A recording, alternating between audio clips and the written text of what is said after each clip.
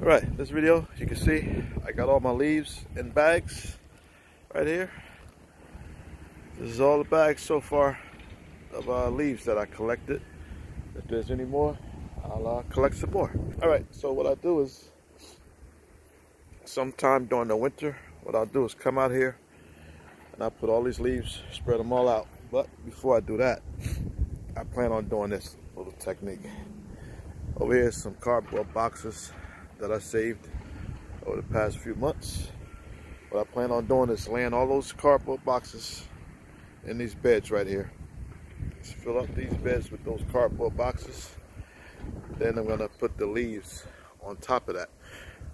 Ideally, I want to do that right before I know there's gonna be a snowfall. This way the leaves can stay wet and not blow all over the place. So a few of these bags have been sitting for a little bit, close to a month now.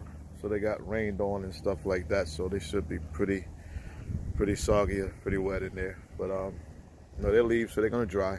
Anyway, that's what I plan on doing. Putting the cardboard down and then pouring the leaves over the top of that, and let the snow come down and do its job along with the rain. And you know, Mother Nature's gonna help us out here. All right, so yeah, just curious to know what you guys do to prepare your garden for the next growing season. It gets pretty cold here, so I really don't grow anything in the winter. So this is what I do. All right, let me know in the comments what you think. Talk to you later. Thanks for watching.